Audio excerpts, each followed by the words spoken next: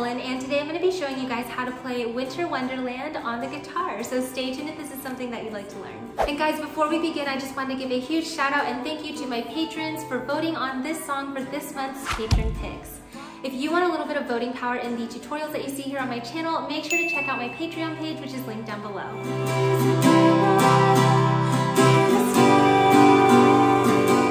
Guys, so this song is going to be pretty beginner friendly if you are new to guitar and trying to find something to perform for the holidays, but I am going to classify as a beginner / intermediate just because there is a bar chord in here. However, in the chord section I will show you an alternative fingering for it so that you don't have to play any bar chords.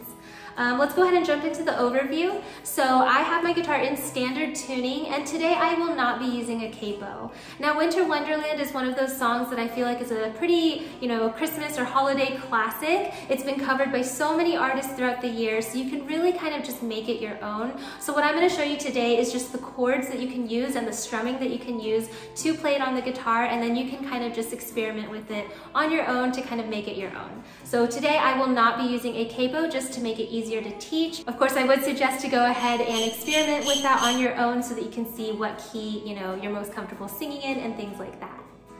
With that being said, we also have 10 chords to play through this song. Like I said, one of them is a bar chord, which is our F major chord, but like I said, in the chord section, I will show you an alternate fingering so you don't have to bar any chords to play through the entire song. And I wanted to show you 2 strumming patterns that you can use to play through the entire song. So with that being said, let's go ahead and jump into the chords.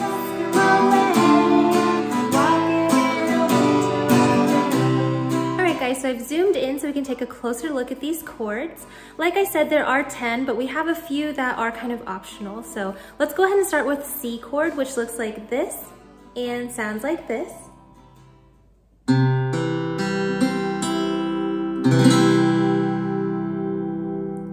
Now this next chord is our G7 chord, and this is one of our optional chords, but first let's go ahead and try to play it. It looks like this and it sounds like this.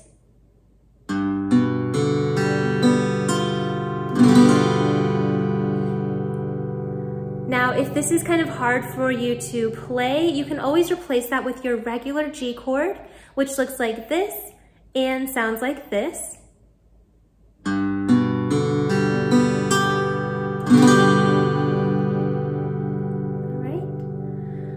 Then we have our F chord, which is going to be a bar chord. So that looks like this and sounds like this.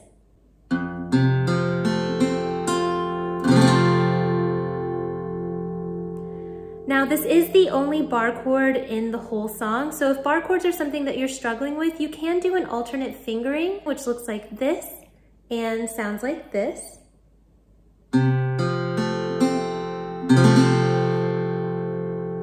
So if you're, in the stage where you're avoiding bar chords, you can definitely play the F instead. After that, we've got our E minor chord, which looks like this and sounds like this.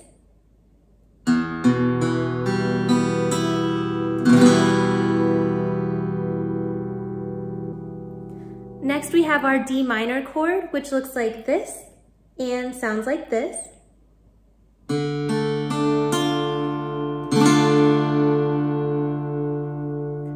Then we have our A minor chord, which looks like this and sounds like this.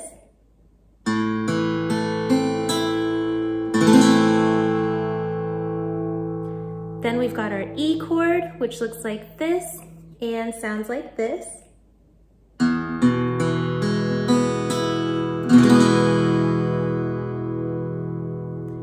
After that, we've got our A chord, which looks like this and sounds like this.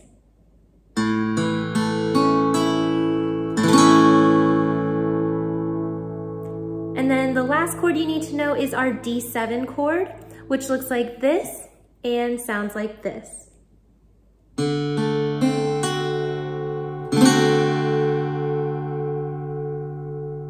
right, and those are all the chords you need to know to play through this song.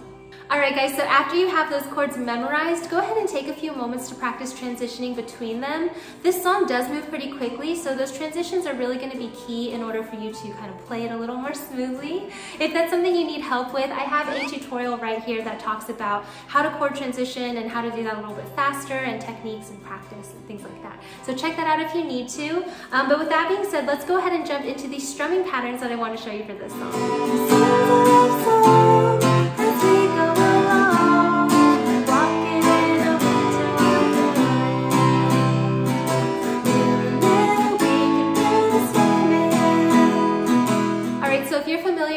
My other tutorials, I do always like to start with a practice pattern, which as you can see is just one simple down strum on the beat for every chord change. This is really great for beginners who are getting used to singing and playing at the same time to get to know where you're going to be expected to do those chord changes while you're singing the song. So if you're new to guitar, this is what I would suggest starting with. All we want to do is one simple down strum on the beat. So let's go ahead and put our C chord on since that's the first chord in the song. You're just going to strum down once. Then you go to your next chord, G7, or G if you want to not play the 7 part. And then we have G, F, E minor, D minor, A minor, G7, and C. So like I said, this song does have those transitions move pretty quickly, but the purpose of this one down strum pattern is just for you to get used to where those transitions actually occur. So let's go ahead and put some singing in this and I will show you what I mean. Sleigh bells ring, are you listening? In the lane, snow is glistening. A beautiful sight, we're happy tonight, walking in a winter wonderland. All right, so you can already tell just from the one down strum that there are several spots in this song where we're going to be going with those transitions a little bit faster, and then other spots where we're going to be holding one chord out. So I have different strumming patterns to show you depending on which chord you're on. So let's go ahead and jump into the first one, which is strumming pattern 1. So strumming pattern 1 is going to be the one that you can use throughout most of the song. It's down, down, up, down, up, and it's going to sound a little something like this. All right, down, down, up, down, up. So here it is a few times. Down, down, up, down, down, down, up, down, up. All right, awesome. So that is the rhythm, and like I said, it can be applied for the majority of the song except for when the chords are moving a little bit faster. But for the beginnings of all the verses, this will work out really well. So let me go ahead and just put some chords to it to show you. We have our C chord on. We're gonna just play through this pattern. Down, down, up, down, up. All right, and here we're gonna hold it twice. Down, down, up, down, up. Then you go to your next chord, G7, and we're gonna do it twice again. Down, down, up, down, up twice. All right. So like I said, anywhere where you're holding the chord for more than one measure, that's where you're going to be using this strumming pattern. So with our C chord, we've got down, down, up, down, up twice. G7, twice. Sleigh bells ring, are you listening? In the lane, snow is glistening. All right. So here for this next section, the chord transitions are going to be much faster. So that's where I want to show you is strumming pattern 2. And as you can see, strumming pattern 2 is very similar to strumming pattern 1, but we're just cutting it in half. So it's just down, down, up. So it's the first part of strumming pattern 1, and we're just cutting off the little tail there. And the reason we're going to cut this in half is because these chord transitions are going to go twice as fast here, okay? So with our G chord on, we're going to go down, down, up. Then you go to your F chord, down, down, up, E minor, D minor, A minor, G7, and then you end on C and go back to strumming pattern 1. Down, down, up, down. All right, right, so let's just revisit that again. So for all of these chords that are going pretty quickly, we're just doing a simple down, down, up. Down, down. That's the whole pattern. Down, down.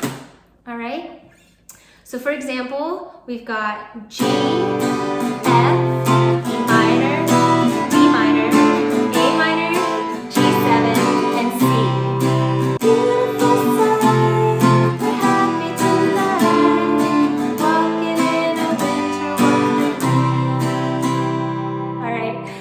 Again, it's going to take a little bit of practice and getting used to, but basically anywhere in the song that you're holding for more than one measure, you're going to be doing strumming pattern 1, which is down, down, up, down, up. And then anywhere where those chord transitions are happening a little bit more quickly, you're just going to do strumming pattern 2, which is the first half of strumming pattern 1, which is just down, down, up.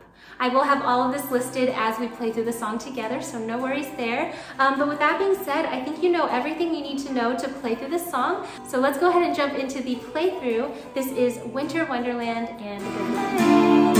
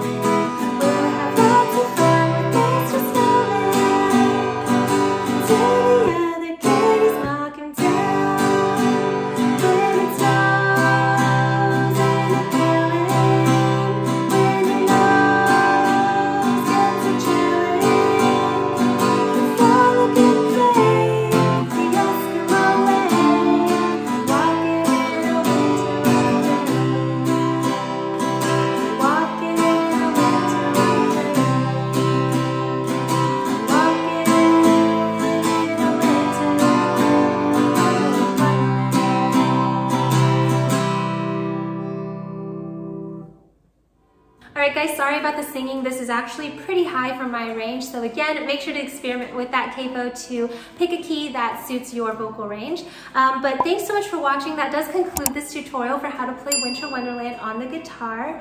Before I go, I just want to say thank you and give a shout out to Journey Instruments for providing me with this awesome collapsible guitar. So it's a travel guitar that you can actually fold in half and put in a backpack, store away, take with you wherever you're traveling to over the holidays. So if this is something that you're interested in maybe purchasing for a musician or a guitar lover or just a music lover in your life, then make sure to check out the link that I will put in the description box. That is an affiliate link that I have with Journey Instruments. But again, thanks to them for letting me use this guitar in this tutorial, and another huge shout out to my patrons for voting for this song as a tutorial for my channel.